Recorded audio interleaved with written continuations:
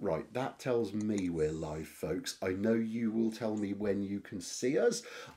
Morning, it's me. Well, I know it's not me. I've got the placeholder up at the moment. But as soon as I know that I'm live on LinkedIn, I'll put myself on screen. I'll start talking to you folk as well. And then I'll be talking to Karl Elwood about the Business Leaders Wine Club. Right, I can see that I am live on LinkedIn now, so I'm just doing the things that I do up here to make everything work.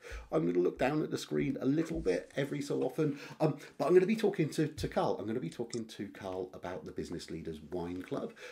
Karl Elwood runs Elwood Wines down in Brighton. He's the founder of the Business Leaders Wine Club as well. I'm going to ask you to do that thing that I always ask you to do. If you can see me, can you put a comment down there to let us know that you can see us? Let us know that we're live. I've got someone giving us likes. I've got someone giving us thumbs up. So I know that some of you are here already. I'm just doing my thing. I'm just looking down at the screen and making sure that I've shared this in the appropriate places. One day I'll be famous and rich enough to have a tech team to do all of this for me, but certainly now is not the day for that to happen. Whoever's giving me the likes, whoever's giving me the celebrations, thank you very much indeed. I know you don't want to hear from me. Hi, Debbie. I know that someone's watching us. That's good. I know that we've got an audience. Debbie Gilbert's here. Actually, that reminds me, just as I bring Karl on screen, let's remember to do things like that so people know that we've got their comments. Good morning, Karl Elwood. Hi, good morning, Steph. Good morning. Thank you very much for this opportunity. It's very, very exciting. My very first LinkedIn Live. So I'm just entrusting you completely, Steph. I am in your hands. That's gone well so far in the last 10 minutes, hasn't it? The bits that people don't see before we go live. So for the benefit of the people who don't know you, Karl, tell them a little bit about who you are and what it is that you do. Yeah, well, my name's Karl Elwood, and I run an independent wine business, an online business called Elwood Wine Selections. And in essence, I've, throughout my career in the wine trade, have been fascinated in the stories about wine, about the people who make the wines. And I think every wine does have a story to tell. And I know when I talk about wine to customers, presentations and lectures and so on, that there's only so much technical information that many are going to take on board. But the information that always resonates and that people tend to remember, and in particular talk to their friends about, are the stories about the people behind the wine, the personality behind the label, as I like to call it. And that interests me as well. And that's why I actually ended up in the wine trade, because working for a very celebrated winemaker, or very celebrated now, made me realize actually people pick grapes. And as a kid growing up, although there was wine, I never really had a great interest in the stuff. But actually going to France, spending about 2 weeks, just over 2 weeks, picking grapes, being with a group of people we were just out in the fields day in, day out, and then in the cellar, pressing those grapes, hearing the sound of the juice trickling down from the press into the tanks below, then looking at the barrels that were selected for aging the wine. And that when that wine actually did arrive in the UK, it was my wine. And I've always remembered that. And that's really when I'd say my interest in wine started, by seeing where it actually started, where it came from, and communicating that story from the vineyard to the table is really what I'm about.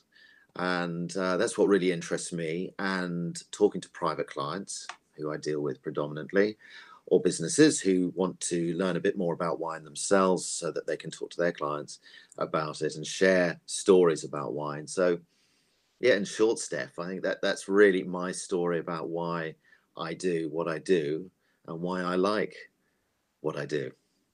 I didn't know all of that about you, Karl. I'm actually going to do something which I was going to do much later on, but I'm just going to point everyone to your website, because anyone thinking about buying wines particularly at this time of year as we head towards Christmas, and I know you've mentioned it already, should go and take a look at Karl's website and go and find Karl on LinkedIn as well. There he is on LinkedIn.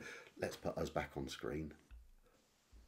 Yeah, I Perfect. didn't know that bit about you, the stories behind the wine itself. I mean, my mouth's watering already because I quite like wine to my detriment sometimes. But i- is that what you talk to people about when people ask you about what wines they should buy? What sort of things do you like to find out about them? It's interesting. What's their story? What's their relationship with wine? In the sense that, for example, I run this thing called the Wine Discovery Program, where it aims to help customers to articulate what they like and don't like. Often find, for example, you may say, "Oh, I like Malbec." Just to give a good example of a very popular red wine, but not knowing why. And so finding the why someone likes a particular wine is great. As the opposite of that is someone might say, I don't like Chardonnay. Well, why is that? Well, that could be because of earlier experiences with Chardonnay that were heavily oaked. And so the assumption is that Chardonnay is always oaked. So what I enjoy doing is actually a bit like a profiler, trying to understand what customers like. When's the last bottle they enjoyed? Why did they enjoy it? What did they eat with it? Was it with friends? Was it on holiday? Just trying to get a picture.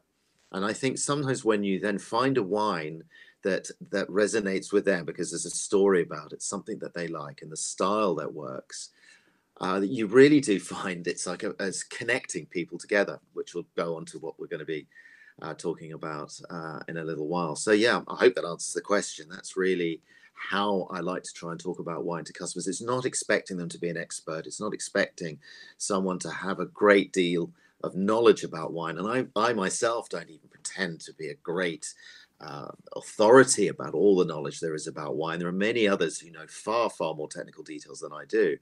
But I like to think I'm a good communicator and understanding what it is that someone likes and then getting into the why. And that's the fun bit. That's the bit I really like doing. It's like unlocking a safe. And within that are the perfect wines that they want. They just don't know it yet. And that's when it's really fun to helping them discover that. There's so much in what you've just said. The bit about unlocking a safe, I thought was amazing. So many people, including me, actually think that you asked a question about what wine should I have, and you tell someone what you're going to be eating with it, and that's the only basis on which the decision's made. Something that you just said was so lovely and so relevant to our business audience because so many people feel that they've got to wait until they're experts to start talking about something, and there's always an expert who knows a little bit more, and I honestly believe that being an enthusiast, being passionate about your stuff, being honest as you are, that you don't feel you're the world's expert on everything, but you've certainly got a relationship with people. I think something that I am going to say whilst we're here for those people watching or listening to us, if you've got any questions about wine or networking or business, pop them in the comments below and we'll bring them up on screen and answer them. You also believe, Karl, which is sort of what we're here to talk about, that wine can really help with building those business relationships along the way. Absolutely. The idea, I mean, that's the premise basically of the Business Leaders Wine Club. The origins of the idea really stemmed from a wine tasting that we hosted back in April of this year.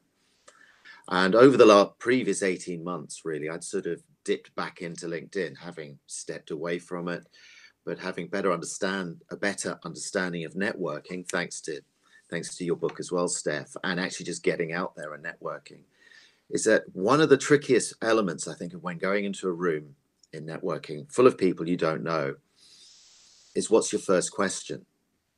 And I think over time I developed a more comfortable style, being more myself, not selling, just getting to know people. So over those sort of 18 months comes to this tasting in April. And of course, looking around the room, quite a lot of the attendees were the very people I'd met at all these LinkedIn events, LinkedIn networking events, and were connected on LinkedIn, some of whom I'd never met face to face, but many of whom were curious enough to know what it is that you do, Karl. Let's see you in action. Let's see these wines that you talk about. And it became almost like a networking event in its own right. Now, I didn't think of it like that at the time.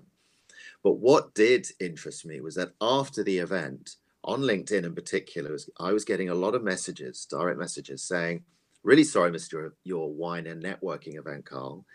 I'd really love to come along to the next one. When is it? Now, as I just said, it wasn't intended to be a wine and networking event, but naturally, if you get enough business people together in any setting, networking is going to happen. We're always building relationships, whether it's professional or personal. But what I found really intriguing, having called back a few of these people and doing quite a bit of research into this, is that actually wine becomes a really good common denominator. Imagine that, you've got a load of people coming into a room who may or may not know much about wine, but they don't know everybody in the room. So if you come up to somebody and you see they've got a glass of wine in their hand, it can get the conversation going by simply asking, oh, what do you think of that wine? Do you like this? What's your favorite?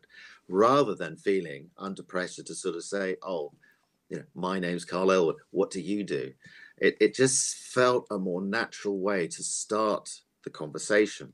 And networking, I mean, as you often say, Steph, in your messages, and many will know, it is when you meet someone, it's the beginning of a conversation. You don't know how long that conversation is going to start.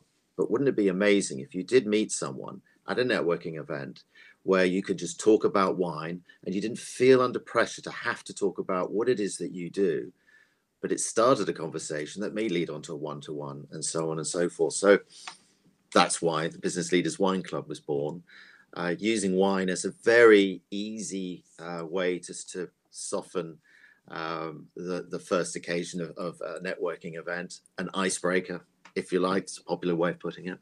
So yeah, that's how this all came about. It almost seems so obvious, doesn't it?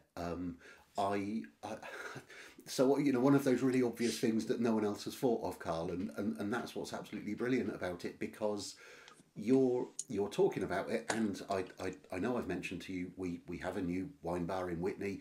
Gonna shout out to the wonderful people at Camden Witney, and we I'm gonna say popped. That was the intention. We popped in there last night, and there were a few other folk in there, and the stuff that we got talking about at first was, oh, what's that you're drinking? Because that looks interesting.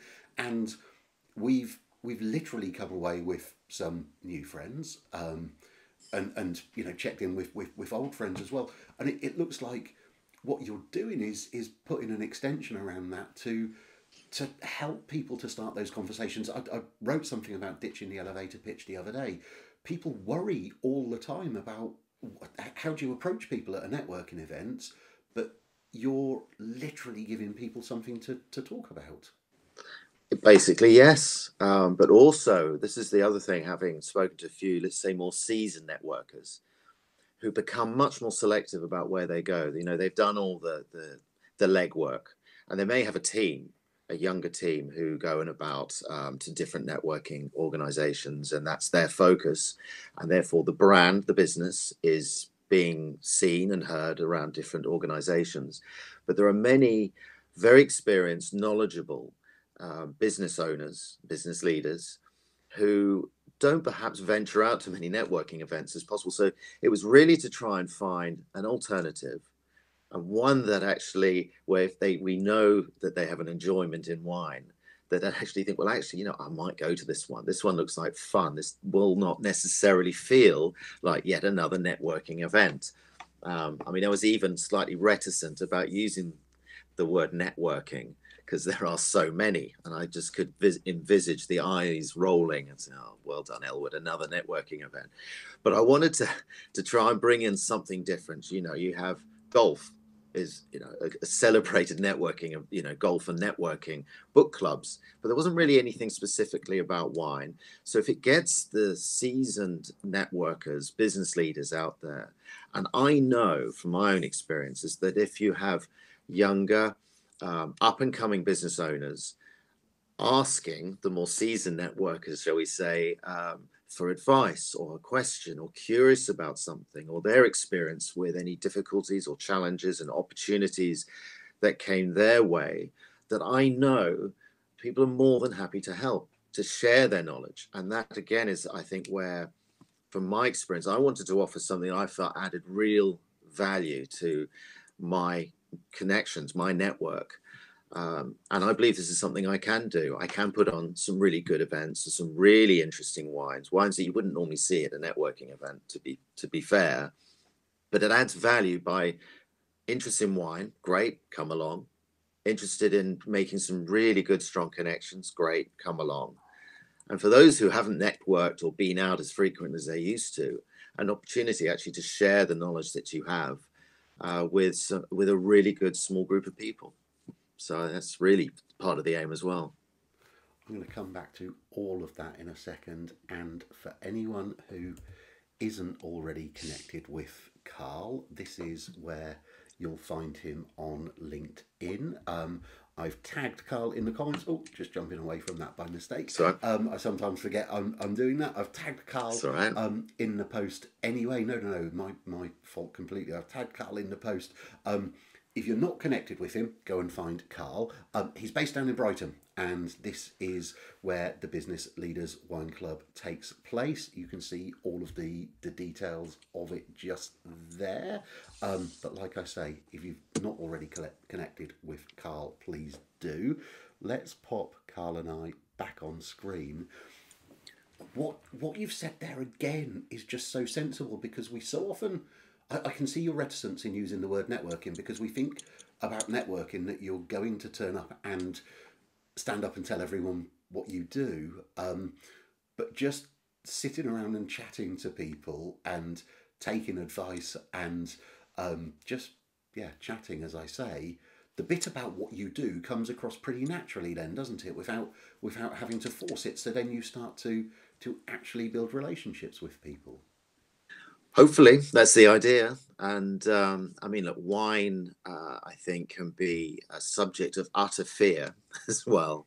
I mean, I know you alluded to that with your comment about not necessarily having to have the knowledge. And I think many business owners might have aspirations that their business will take off, will be a great success, and they'll have all these wonderful ideas of what they hope to have: the house, the car, the holidays, be able to support their family financially, etc., and all those sorts of things.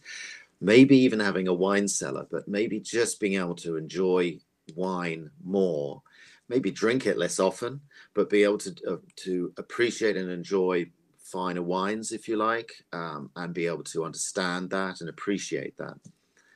So it is hopefully also going away, so you make connections, but maybe leave with a little bit of wine knowledge as well. And I mean, if all that happens, I'm delighted. That's really the key element of it. But before I forget, I should also just add, it's not just me. I mean, there are some co-founders in this as well, and I think it's important to emphasize that. So we have Sandra Murphy, business mentor. We have Alex Ryan from 101 Marketing, and Chris Mansfield, who Steph from Fusion. Each of us have connected through networking in Sussex. Each of us are part of a very thriving, dynamic, and I think a really, really exciting business community throughout Sussex. And I'm very proud to be part of that community. And it's always a pleasure to meet existing and make new connections within that. But because we're part of a team, it's not just me. Yes, I can help, curate the wines. But between the four of us, we're well connected, without wishing to sound too grand about it. But that, I think, it's the value that we as a group can offer and the quality of the connections. That's really, really what is important. And that's one of the big driving forces behind it. So if or if you want to, connect with me, that'll be fantastic. But please also look out for Sandra Murphy, Alex Ryan, and Chris Mansfield as well, because they're a very integral part of the team that is behind the Business Leaders Wine Club. So I didn't want to forget to give those guys a shout out. No, absolutely respect for that. I do know Chris, and looking forward to actually seeing Chris, as well as seeing you, as well as seeing everyone else, when I come down to Brighton in a couple of weeks, because Yeah. you've had the inaugural event of the Business Leaders Wine Club, and then the next one is coming up on the 26th of October, and Yes. you've got some tickets left for that, I understand. Yeah, there are a few tickets remaining. The theme behind this one, again, will be a selection of wines. You get a welcome glass of Breaky Bottom, which is this brilliant sparkling wine producer just outside of Lewis. And then there'll be some wines to taste. But what we're doing this time that was a little different to the first event, although there's always cheese and really good cheese, and you know what's not to like about that, but we're going to, with the help of the cheese man, Tony, we're going to have with each wine a specific cheese that's been chosen to complement the wine, or the wine to complement the cheese, whichever way you want to look at it. So that you will taste the wine, taste the cheese, and at the end of it, we'll just have a little quiz to see which was considered the best cheese and wine match. And then you'll be able to go and go back, retaste the wines that you liked the most, and have some more of the cheeses. So apart from it being a bit of fun, and also to talk not just about wine, but about cheese, but also to learn a little bit about the relationship that food has with wine. And cheese and wine probably is the most natural way to approach this because it is very personal, but it's a very important part of enjoying wine. And one thing I always say at events, particularly if there's food involved, is that if you've tried a wine and you don't like it or you're not sure about it, okay, fine, try it with some food. See if your relationship with that wine has changed.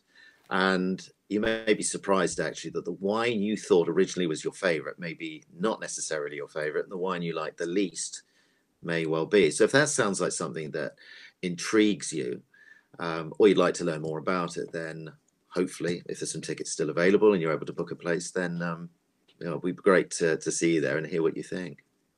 And this isn't like events where they say we've only got a few tickets available. I know when I spoke to you a couple of days ago, this is only for about 30 people, isn't it? And I know you'd sold more than 20 tickets at the last count already for the October event. You're not having many people at this. You're keeping it intimate. That's it. I mean, one of the difficulties I think with some of networking often is that you see the same people time and time again. Either it's two larger groups, so you naturally tend to congregate sometimes with the people that you know. With smaller groups, obviously you have more of that quality time available to speak to people, to really get the conversation started, but also by hopefully oversubscribing, being oversaturated with bookings, which is the aim deliberately, so that every time you attend an event, there's a good chance that half of the attendees won't have been at the previous one.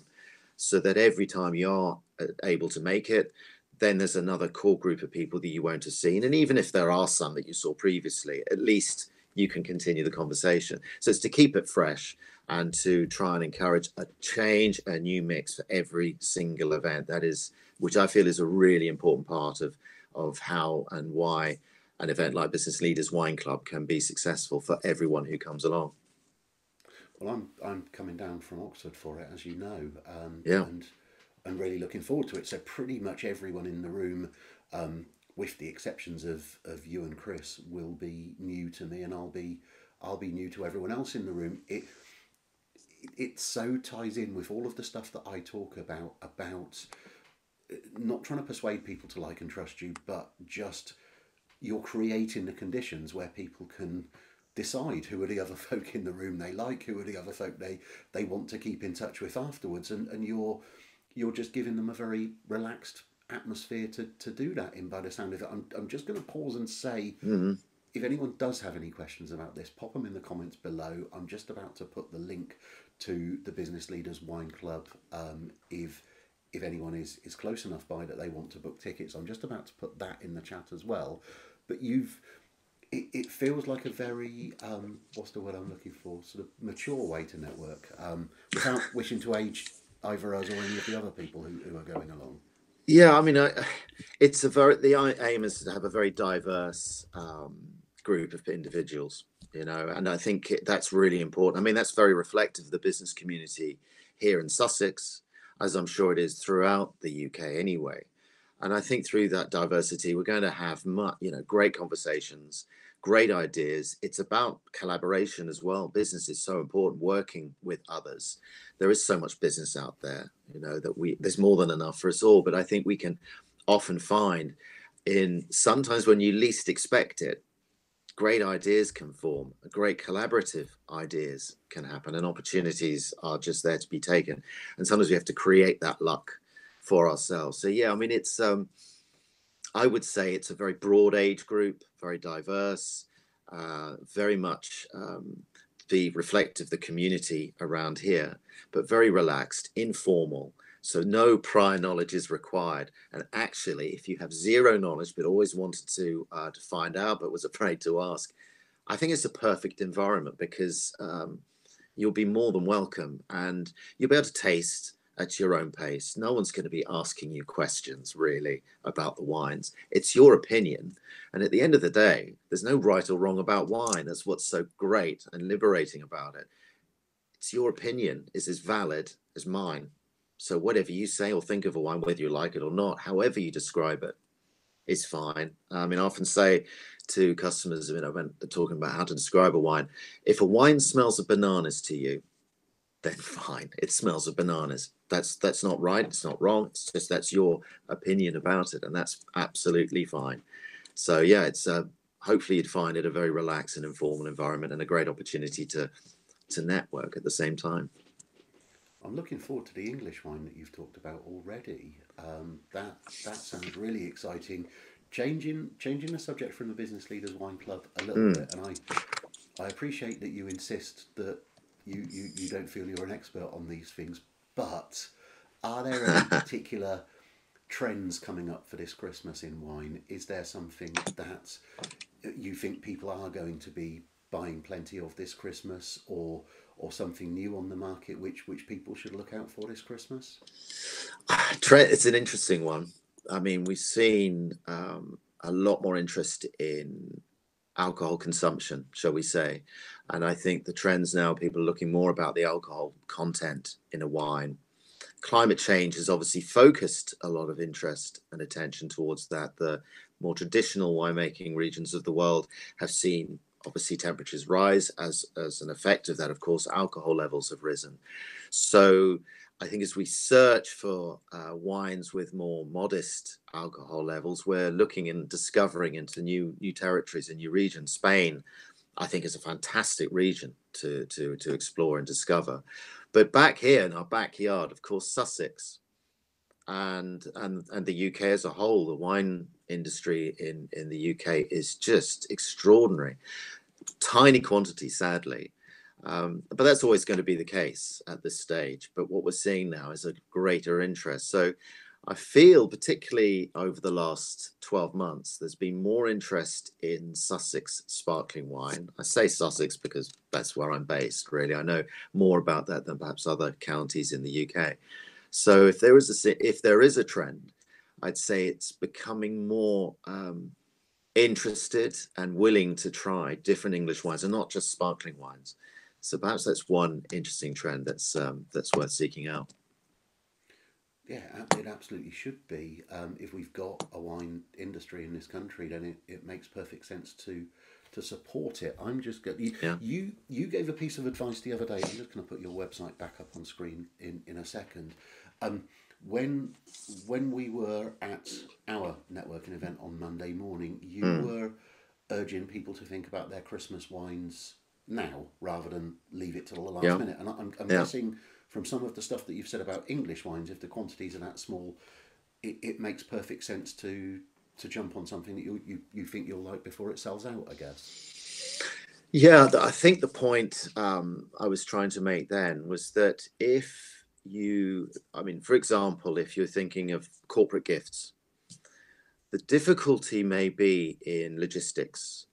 We experience quite a sluggish route to market in terms of the distribution, getting the stock landed in the warehouse, packed, packaged on a van, delivered out to the recipient. It took a lot longer than usual. And I think with a shortage in drivers, for example, and perhaps I think there still is a shortage in warehouse staff, hauliers, there's a huge pressure on the whole logistical system at the moment, that there could be delays. I know that, for example, the big supermarkets have been loading up long ago now. I mean, a lot of the big champagne houses, for example, have sold out of quite a lot of their stock already because the supermarkets have already bought it. But if you're looking to buy gifts for as corporate gifts, sooner rather than later would be better. And I think that's probably what I had in mind, because if you left it till mid to late November previously, it wouldn't be so much of an issue. My concern for my business would be not being able to fulfill those orders. So I would urge to consider getting organized just that little bit sooner. And then at least you know you've got the stock, you know you've got it secured, everything's ready, and then arrange to deliver. I think it would probably be wiser to do it sooner rather than later, just in case we're hit with another distribution challenge that we did have experience of last year. And I know not just us, but I know that was across the UK in a number of industries. We've got postal strikes between now and Christmas. There's that, yeah. Just for example, so Yeah, the other delivery services are going to be stretched. There's no doubt people will be looking for alternatives for that. absolutely. Karl, I'll see you virtually, but I'll see you in a couple of weeks down in Brighton itself when I'll be down for the Business Leaders Wine Club. Absolutely. I've really enjoyed talking to you this morning. If anyone's got any questions that they want to ask after we finish being live, then do still pop them in the comments. I'll tag Karl in them. If you haven't followed Karl Elwood, go and find him on LinkedIn and follow him. It's the wrong time of the day for me to be talking about wine, because what I really need to do is work, and what I really want to do now is spend the rest of the day on your website, actually, and make my thoughts about Christmas. Thanks ever so much for your time this morning, Karl. No, that's all right, Steph. And I appreciate you setting this up. And we will get a chance to talk about wine on the 26th. We will. And learn about what you like. And we'll film some of that as well. I think that would be a good absolutely. idea to put it out there. Brilliant. I'm going to take that off screen. I'm going to press the button that stops this happening. Thank you ever so much for joining us. Those of you who've been here live, if you're watching it on replay, still do put some comments